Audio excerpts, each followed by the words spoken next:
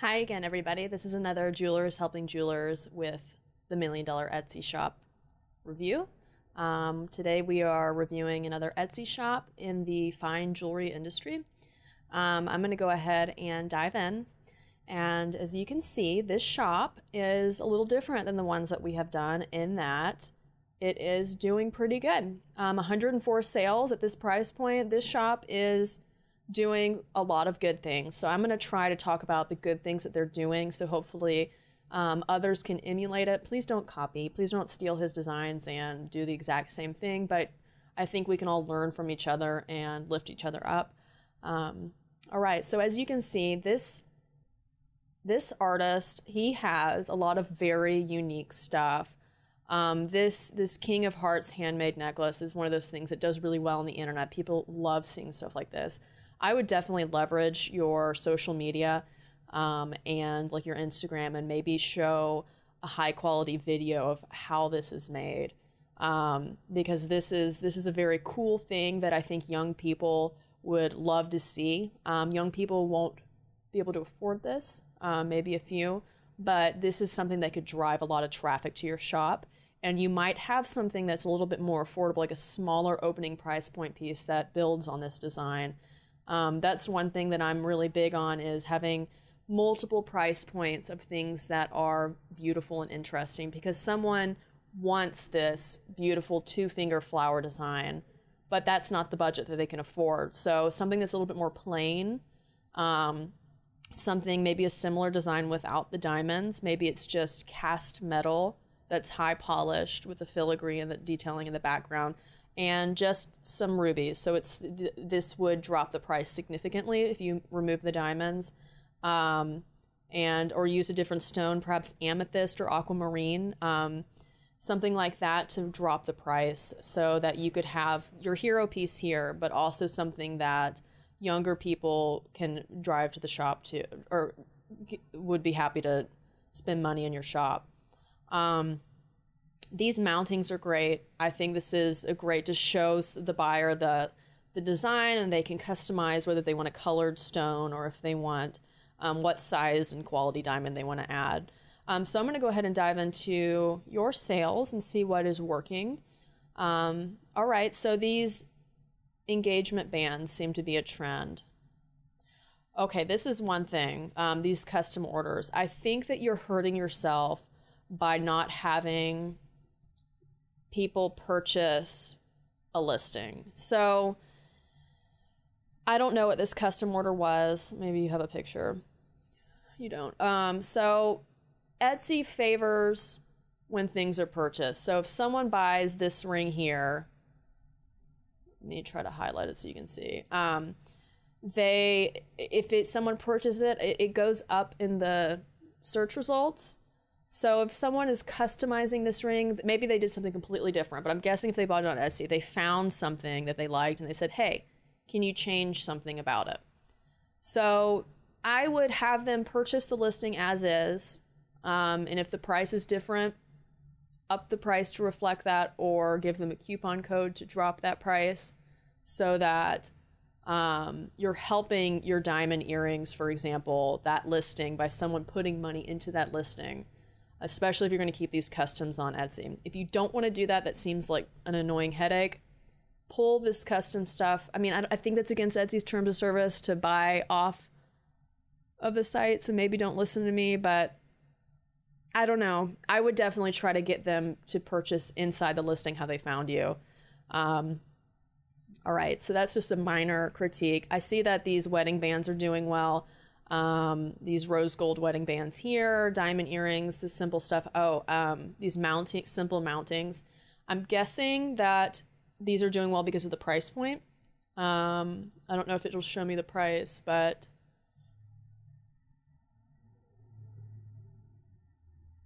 I don't think so. But I'm guessing that these are your opening price point items. I would focus on these a little bit and consider doing more designs. Oh yeah, so this is one of your top sellers. I don't know if you have this in yellow gold and if you have this in white gold. If you don't, add it. add an option where like this ring here, where you can get all three together for this same ring. Even though I know people add that to their diamond ring, they might wear it independently. Do more designs that are similar. And I would maybe consider a black diamond option, chocolate, champagne diamond, whatever. I really like expanding upon designs that are already selling well. That's kind of how you find your niche. So he is selling some other things, but they're kind of far and few in between. I would definitely go ham and cheese with things that are doing well, and really expand upon these designs. I do like, and then the same thing with these necklaces, they look to be, there's an obvious trend, these dainty styles with diamonds. I know that helps lower the price point by using less metal. So some of these airy open work designs are great in the fine jewelry industry because they use less metal and smaller diamonds. So I would definitely do that. Let me just go back to your store real quick and see what you're focusing on. Okay, so yeah, I like these hero pieces in your banner. So I would probably, to bounce, this is just opinion kind of, I like the heart in the center, and then I would do your dainty designs on the side so that people can see that your shop is about a lot of things. And I would definitely be showcasing what's selling well. Again, I love this 2-finger design. I would do an airy open work one to lower the price as a different version. And then when you come down here in your shop, I would redesign this layout so that the airy designs that are selling well are intermingled in between all of these. So you have like your hero piece, and then maybe the same ring that's more affordable because it's smaller right next to it, or right next to this ring would be the yellow gold one. So people can see more of the breadth of your shop. Great. Oh yeah, here's another. I'm surprised this hasn't sold yet. Maybe that's a new design. This kind of stuff I think is going to work really well for you. But it seems like you're on the right track. I didn't check out your keywords because I'm guessing if you're selling stuff, your keywords are pretty good. I think you could use some work on your keywords. Think about those long tail keywords instead of scroll, semi-mount, halo, cocktail ring. I like cocktail ring. Big, huge ring. I don't know if that's being punched in, but I would do the same advice I've been giving other shops. Type in cocktail ring, see what comes after that. Vintage, like these might not be vintage, but you could do cocktail ring vintage style. So you hit this long tail keyword, cocktail ring vintage silver, cocktail ring white gold. These keywords need to be in the cocktail ring ruby, cocktail ring moonstone. If you don't have a moonstone design, make one. Put that in there. Moonstone's a lower, you can get a high quality one for pretty inexpensive, so that way you can hit that lower price point. Maybe even this ring here that I love, maybe I'm biased, but consider a moonstone version to really lower that price point. If you're not afraid of it, try silver. Try getting things under $100 and just see if you can get that to work. Someone might fall in love with you because of that silver ring and then come to you to design their engagement ring. That's one thing about millennials is they kind of want to build trust with you. And if they can start out at something that's a little bit more affordable when they're 21, no 21-year-old is going to spend $6,000. But when they turn 26, if they've already built a relationship with you and they get married, or 28, they might come to you for their engagement ring, or, you know, their husband or wife or whoever. But yeah, I think there's a lot of good things going on. Again, I think I've look at these keywords, type in some of the stuff that you know your ring is already about. So let's see. Let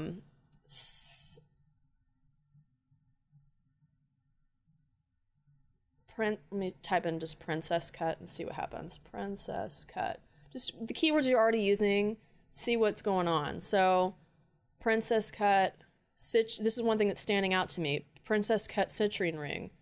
Maybe make that design. Obviously, the ones that are higher up are searched more frequently, like moissanite. Maybe consider a moissanite option. Princess cut diamond ring. That ring that I just pulled this from, this 4-word keyword in this order needs to be in that title, and this separately. So you would have princess cut written twice, but you will hit both of these long tail keywords. Let me see another one. Rings are good. Earrings are even better, I think, because they're easier to gift to people. Rings are a little bit tricky because of sizes. If a husband's shopping on here, if it's not an engagement ring, if this is just for a Valentine's Day gift or something like that, I think earrings are a much easier purchase. So let's look at some earrings and see how we can improve on this. Pink tourmaline. So I don't know if people are typing this in. So maybe, I don't know if you have, I didn't fully go through all of your items, but if you don't have a pink tourmaline pendant and necklace and ring that matches this set, I would maybe consider adding those. Let's see another pearl. Freshwater pearl. Freshwater pearl. Again, looks like people want freshwater pearl necklaces and then earrings, so it's a good place to be. There's probably more keywords you can fit in here. Let me see what else. Butterfly. I think this is probably a good keyword. But, okay, you do have butterfly necklace in here. Butterfly necklace pendant. You probably want butterfly necklace, comma, butterfly pendant, maybe.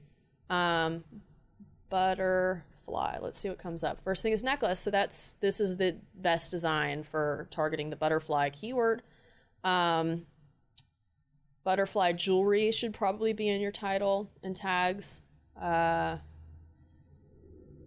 me think.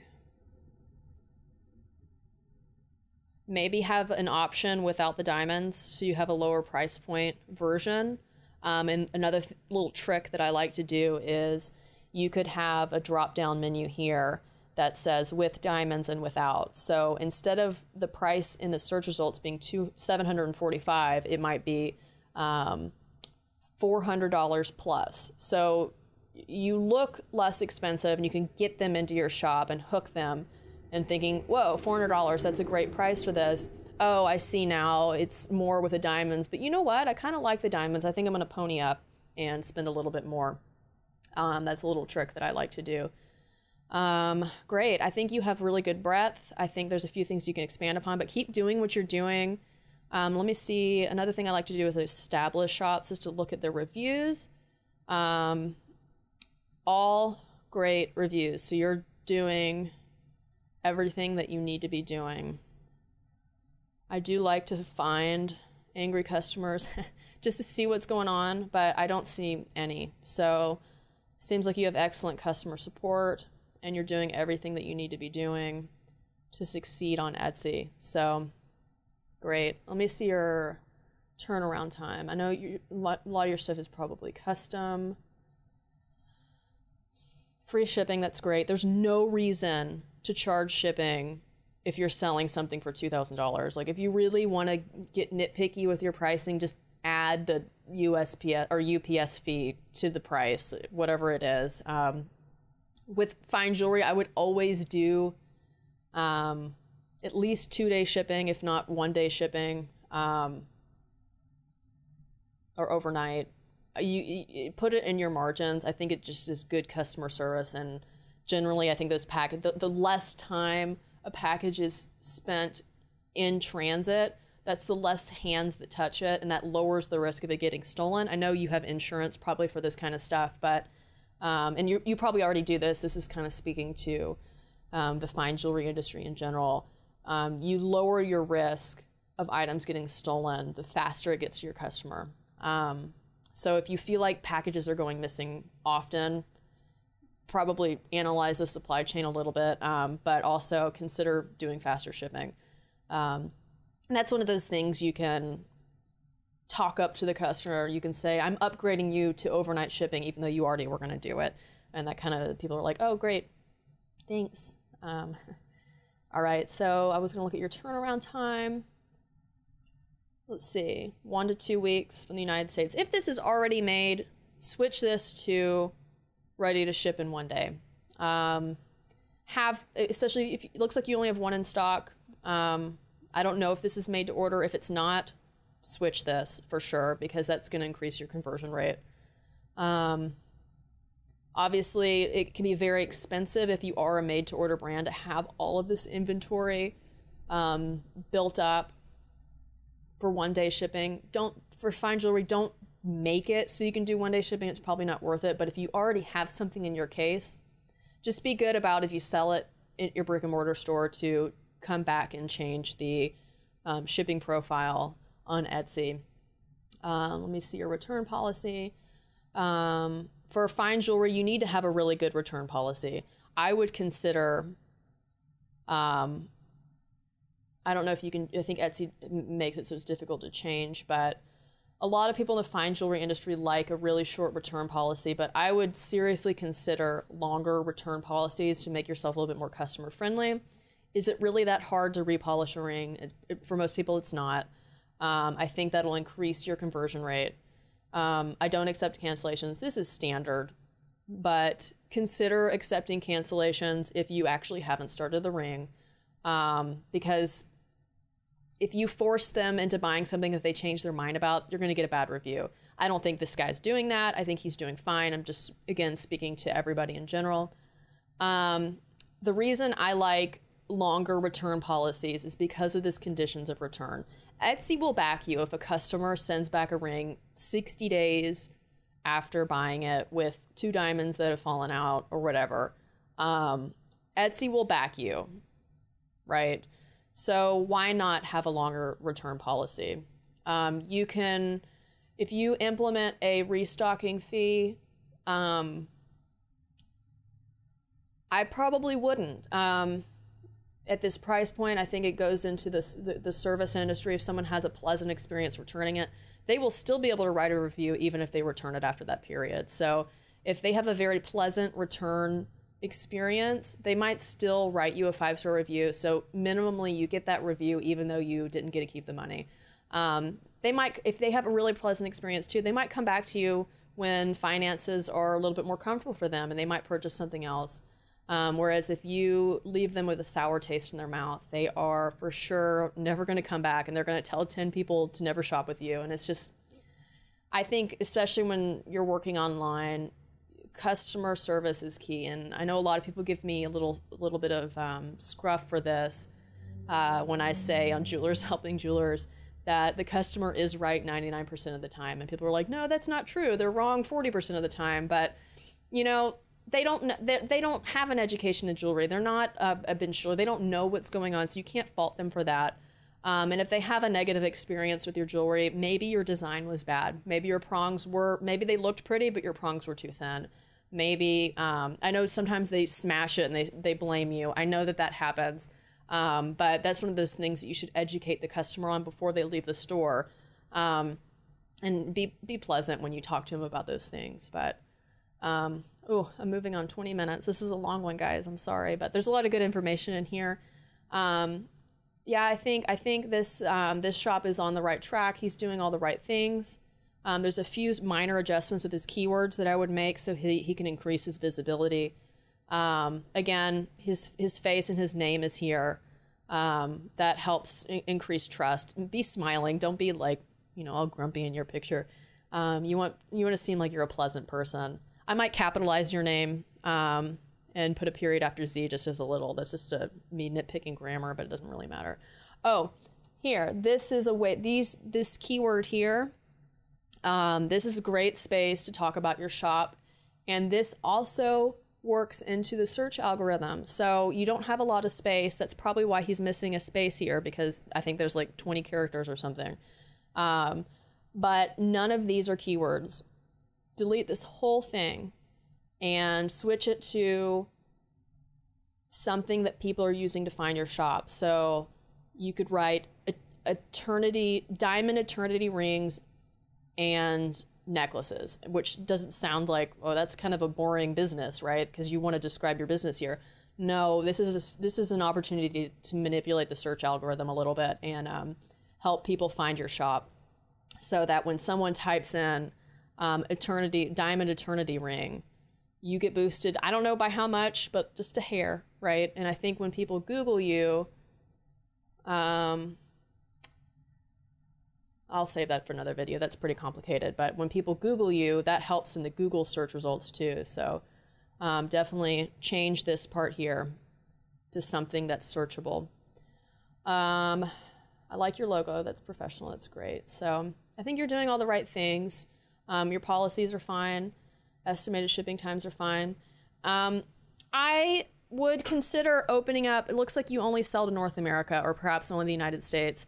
Etsy is very friendly to sellers. So I would contact support. They're very friendly with sellers, and I would contact Etsy at support.com and ask them to be sure. But whenever a case is opened against me from an international customer, as long as the tracking indicated that the package left the United States, Etsy will cover you, even if the customer says they did not get the item. This is another topic for another day, but generally if a customer didn't get the item, it's because they didn't pay their duties, which is annoying. I would look into the, especially at this price point, I would take the time to look into how to import these properly and make sure you fill everything out. Don't let a customer bully you into not paying duties and not writing the proper amount on the package, all that kind of stuff. But there is, I would say maybe 10 to 25% of my customers are international. They are a little bit more of a headache because of the duties and all that kind of stuff, but that's 10 to 20% more revenue that you could be getting, especially in Europe. I do not restrict against any countries because the ones that are more likely to scam just don't buy because they can't get PayPal accounts. If someone, it's a pain in the butt to get a PayPal account if you're not an American. So if someone is able to get that, that's probably because they have money and they're fine. They are your customer. I would do a little bit of research, and I'll pull up the exact Etsy policy, but Etsy's policy is the seller's obligation to international customers ends once the package leaves the country. So I would consider selling to especially Europe, Japan, China are some of my big customers. Southeast Asia, I get a lot of Southeast Asian customers. This is also a different price point. I sell at like the below $50 price point, but it would not surprise me if someone fell in love with your stuff in Australia. Oh, I sell a lot to Australia. So that's like I said, you could increase your revenue by maybe up to 10 to 20% simply by being more friendly to international customers. That also diversifies you because a lot of fine jewelers probably don't sell to those countries. So you might be the only American, selling that type of ring. So that lowers your competition a little bit. Yeah, so I hope that, that's a long video. I'm sorry, guys. I've been rambling, but I'm hoping it's good. Good information for everybody. Again, please drop a comment below if you have any questions. I have a Facebook group that you can ask me personal questions in, or again, Jewelers Helping Jewelers. If you're not already a member of that Facebook group, that is great for fine jewelers and fashion jewelers alike, but especially fine jewelers. It's a great place to ask questions, to learn from each other. We're all lifting each other up. We're all helping each other. We're not hiding information from anybody. That's a great place to ask general questions. Ask me about the Etsy questions, but ask Jewelers Helping Jewelers about the fine jewelry questions, because I am not a fine jeweler, but I am an Etsy expert. So again, subscribe below if you liked it, and feel free to reach out with any questions. Bye.